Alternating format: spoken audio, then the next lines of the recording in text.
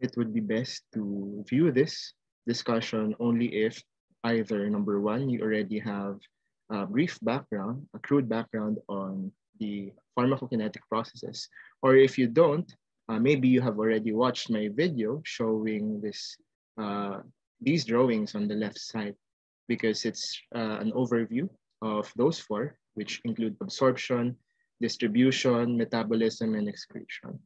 Now, if you're good to go with that, then let's proceed, because this is just a short discussion. Simply, I'm going to describe what we often read in textbooks as pharmacokinetic plots. And really, most of the time, those are plots wherein time is at the x-axis and the drug concentration, usually when we say concentration, it is the blood or the plasma concentration. So I'm just gonna clarify that here on the y-axis, okay? And we really need to put the concentration on the y-axis because, again, there's this idea that we have established from previous introductory videos that the amount of drug that gets into your body, specifically the organ where you want some kind of beneficial effect to happen, would be also related to how much drug there is. Basically, the more of the drug there is, we can assume that in many times the effect would also go up, okay? And therefore, in this plot, we will see that there's this kind of broken line which denotes the so-called MEC, or the minimum effective concentration. Meaning, if it is the minimum, you cannot go below this, otherwise you won't have any effect. So, in other words, there's actually a certain amount of drug in the blood and this depends really on the type of drug being given. This is something that has to be determined by hard science, really rigorous experiments. So usually when there's a pharmacokinetic plot, the MEC is just plotted there. It's a given. So anything below that established MEC is not gonna do anything to the patient, as in not gonna give any benefit to them, okay? And if there's a minimum effective concentration, there is also a minimum toxic concentration. We have already discussed this in pharmacodynamics that usually the toxic dose is much higher than the effective dose. As one of our historical figures said, Paracelsus, he said that the dose makes the poison. And usually that dose is much higher than the effective dose or the effective concentration. And therefore, it's like saying that we want to play around a certain range from here to here, wherein we just want the drug concentration to stay within that area. Go below it, the drug will have no effect. Go beyond it, which is somewhere here, right? It would be toxic, which of course we don't want either no effect or toxic effect. We just want the beneficial. And so we can also try to relate the plot here, the yellow curve, to what's actually happening in the body, okay? So first, we have to remember that at the start, when you take a certain medication, and let's just go back again to the common route, which is the gastrointestinal route, we are first looking at the site of administration.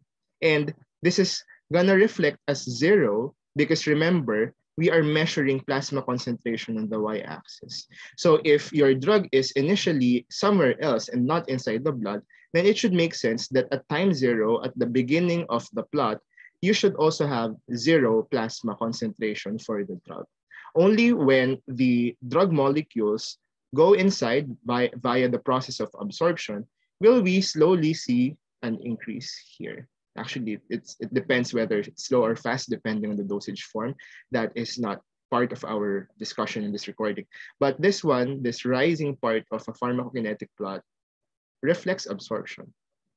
Of course, we should remember that our body will also take care of the drugs inside the blood, of the molecules inside the blood. Some of them will be sent to the liver and the kidney. And this is only the primary organ. I've discussed this in previous recordings.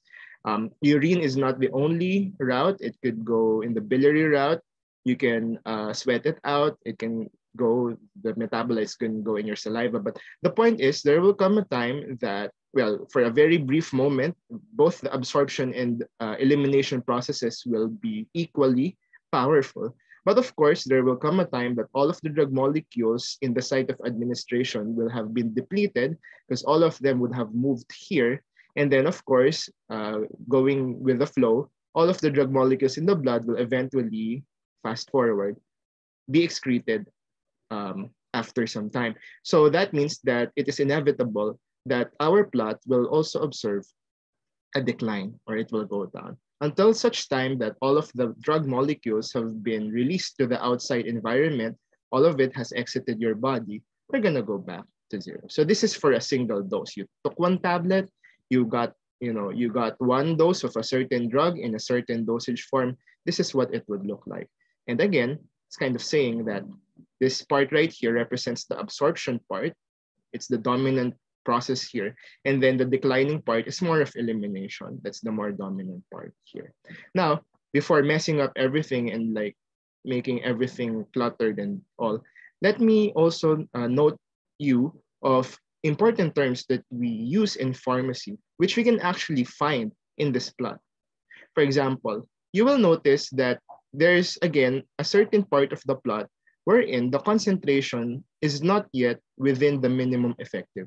Meaning, during the time from here to here, if we trace it, right, this means that this is the time wherein you already took the medication, but it's still not doing anything because it hasn't reached the minimum effective concentration yet. And that is usually what we call, and if you're studying healthcare sciences, you're probably gonna hear this a lot, the onset of action, or sometimes you just call it the onset, okay? And this is usually the waiting time that we call. If the onset of action for a certain painkiller is 30 minutes, that means upon taking some kind of painkiller, you'll have to wait for 30 minutes before the pain that you're experiencing will subside.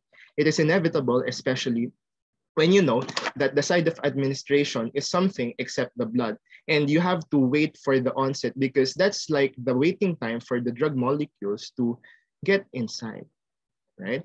And then by the time that you did reach this area, the effect will continue to take place in your body, okay, until it declines down again below the minimum effective concentration. So meaning it's from here until here that we find some relief or some kind of beneficial effect from what we just took. Can I use a different color? It's a little dark for me. Yeah. And this one is now what we call the duration of action, or the DOA. And it's almost self-explanatory. Essentially, this is the amount of time wherein the drug is actually doing something, okay? And then there's no term anymore for the time wherein the duration of action ends. This is basically the remaining time that the drug will reside before it goes out. But at this point, it's not really giving any beneficial effect anymore. In fact, a patient will not know that the drug is still in their blood unless you actually take blood samples and you do some kind of chemical assay. Okay. Now, this is not to say that the only pharmacokinetic plots that you will be observing would look always like this. Of course, this is just for a single dose. So you can just imagine if we take multiple doses, then the plot can go up and then go down. And then if you take another dose, it will go up again. And then we get some kind of multiple, mountains beside each other looking kind of plot. But that's not for our discussion right now.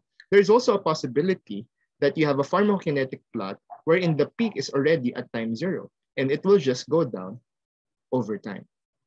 And of course, this might, for anyone who is not yet familiar with this one, the question may be, is this possible? Well, you could probably assume the answer to that is yes, otherwise I wouldn't have drawn it. But of course, the follow-up question may be, what's the condition that will allow this plot to exist? Well, if you remember, I did mention a while ago that the rising part of a pharmacokinetic plot is pretty much the absorption phase. And there's none of that here. So maybe we can think of a route of administration wherein there's no process of absorption. And there is. Of course, that is the intravenous route. Why? Because if you have the IV route, that means that your drug will be injected straight to your blood. And that means that if the drug goes straight here, will there still be the need for you to wait for the drug to enter in your blood? Of course, there is no need anymore because, well, the drug already goes straight to it. So meaning that the absorption phase is ignored when you give a certain drug IV, and therefore all you will be seeing is this declining part, which is type